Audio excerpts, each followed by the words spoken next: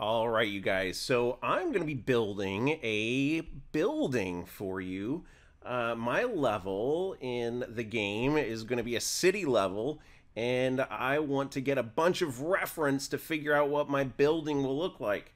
There's great reference. I search for city front view. So you get the front view of a building, and then I put city in there, and then I put pixel art just because that kind of transfers well to Magica Voxel. There's all types of cool pixel art I could get. I mean, this guy, I wish I knew this artist's name, but he's so good. He does these really great ones. Don't be afraid. Don't be afraid to try different searches. Like this is old building front view. This has this cool buildings, and you want to have something that shows the entire building. Like, this is a good one. This is a good one. And then you also want to pick ones that match. Like this is a European building. And I want mine to be more of an American type city, so I don't want to pick European type style stuff. So let's pick. Let's try another search here. So I went ahead and used New York building pixel art, and I found some cool ones in here. I mean, this one is nice and simple and something I can probably get done in the time that I want to take for this video.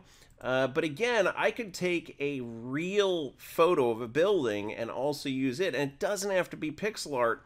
I just wanted to make sure that this first one, you guys kind of saw how I would collect reference for it, and oof, I like this one a lot. Oh man, I think I might have found my building. Now remember, when you're doing the building, the most important part of these buildings are actually the roofs, because that's what the player is going to be seeing the most of. So when you're doing the building, of course you need a front and a side, but make sure that you're spending a lot of time also getting the roofs. And I'm going to search for some separate pixel art and some separate reference for that next.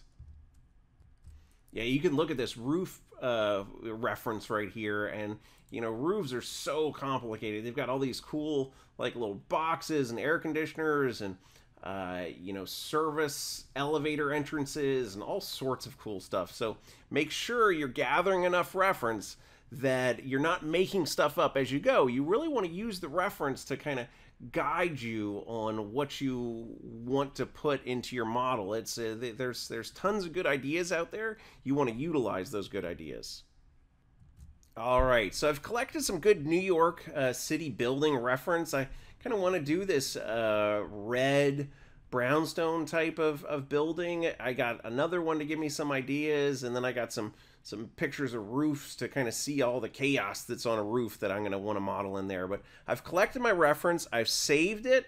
I feel like I'm ready to start my building. So why don't you guys go out and find some building reference on your own. Find a building that really inspires you. I'm going to include this reference down below the image here. But you guys can go find your own, of course, and do your own building. I'm not requiring for this one that you do exactly what I did, like on the car model. You guys can find your own reference for this. All right, you guys, good luck, and I'll see you in the next slide.